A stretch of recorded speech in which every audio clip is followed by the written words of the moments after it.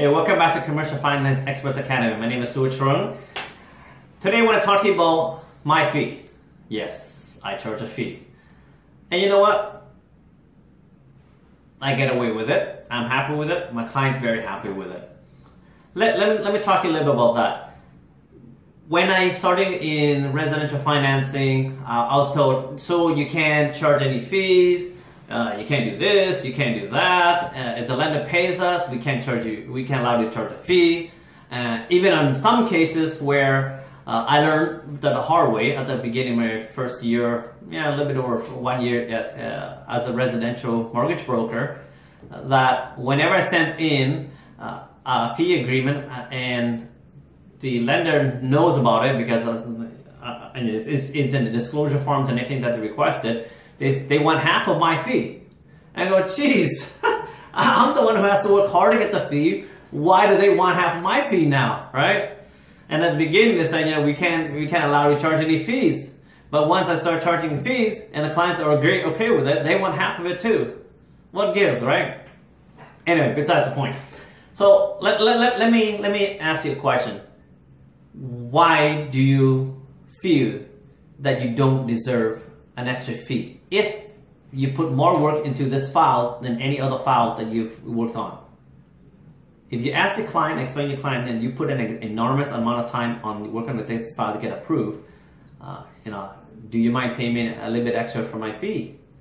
Yes, the lender pays me some, but apparently I've worked on this file, which I could have worked on 2-3 other files, which pays about the same or more, right? Is it greed? You can call it whatever you want. I call it a fair value of my time, right? What do I value my time is different than what you value your time, right? I look at every deal differently. I look at a $100,000 deal and I said, my minimum pay is $2,500. I tell the client, the lender will pay me about $800. Are you okay with paying me $1,700 if I can get the loan approved for you? Or if not, if you're not comfortable with paying me the fee, I'm more than happy to introduce you to another mortgage broker that won't charge you the fee, or refer you to a bank directly and you can deal with them. Or I'll be your person that handles everything. Make sure everything's handled, make sure everything's comfortable, make sure everything's all cool and no stress for you. Is it worth that extra $1,700 to pay me? I have no issues with that, and my clients have no issue with paying me. So I'm happy with that. So is my wife and my daughters. They're happy with that too. Right? It's all about the value you give and how do you see the service that you give to your clients. Is it worth that extra fee you're asking for? Right? At the end of the day, the client gets what they want. You get what you want. You're happy because you get extra fee. You're happy because you get at least your minimum pay that you feel you're worth. And the client is extremely happy, get that what they want, stress-free, and they're very happy about it, and you're happy that they're seeing your value, that they're giving extra money in consideration for that, right? And over the years, I've always got more and more past referrals that they don't mind. They tell their friends that you may get a fee involved, you may not have a fee, depends on your scenario, it may be different than theirs, right? Go back to commercial files that I did recently.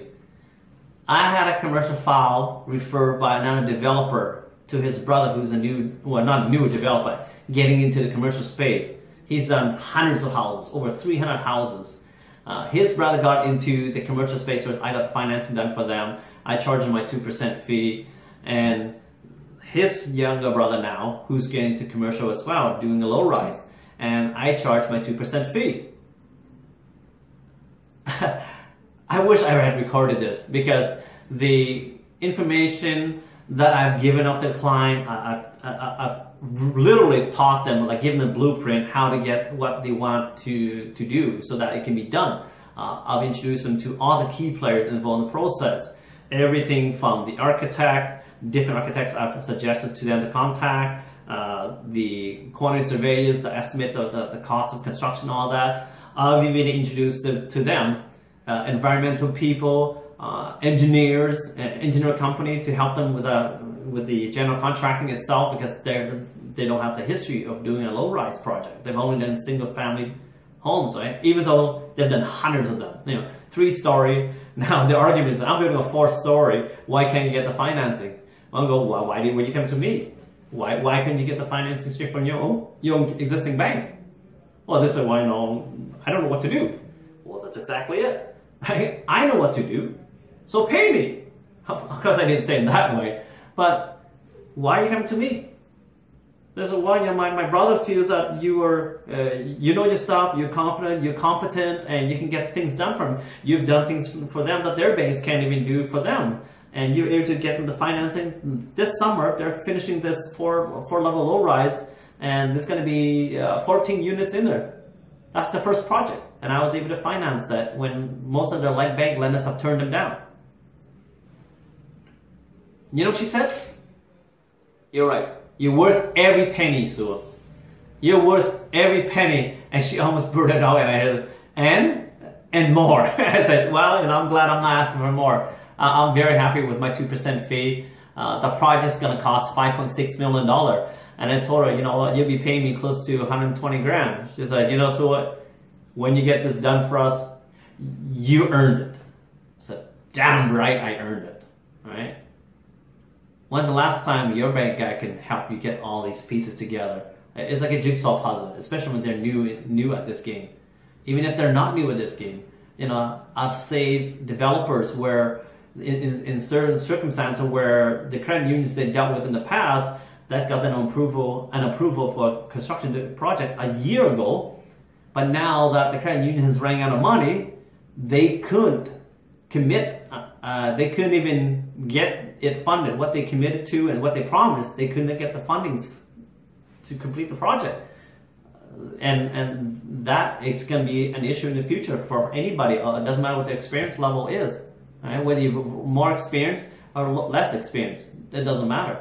We out of money, project can't continue off of the ground, right? You start digging, you need the money to keep flowing. They have to get out to the lockup stage before the credit union can come in.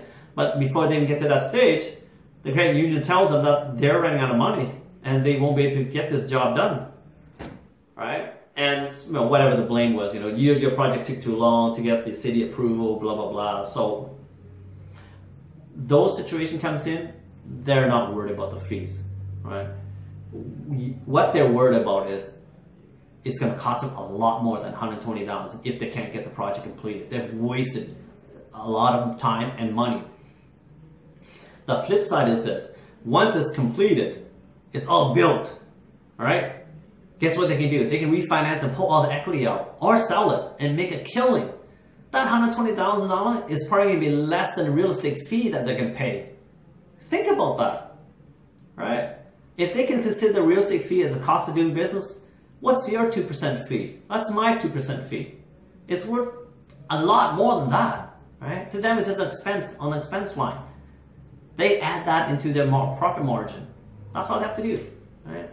So when you're dealing with the right people that sees your value, don't worry about the fee. You're confident about it, you ask for the fee, they'll pay. Right? Worst case, I know some of my students have got negotiated back down to 1%. Wow, you still get 100 bips. That's not too bad, right? If you get new at it, and once you get confident, your confidence level gets built up, you ask for the 2% fee, and it'd be no challenge to you whatsoever. I guarantee you that. All right. So hopefully you learned something from this video. Just find your value, have confidence, and ask for the fee, and back it up with results, and they'll pay. Okay. So if you like this video, just click like on the bottom and comment if you have any questions, or you want to see some other future videos that you want me to talk about different topics. Feel free to contact me by the comment section because I check it, and or email me straight, sue@sharingbanksecrets.com. If you'd like to come attend one of my workshops in the future, check out commercialfinancingmastery.com. And if you just want to dabble in and check out the commercial financing course itself, there's an introductory course that we've created under comfee.org, comfea.org. Take care. See you next time. Have an awesome day.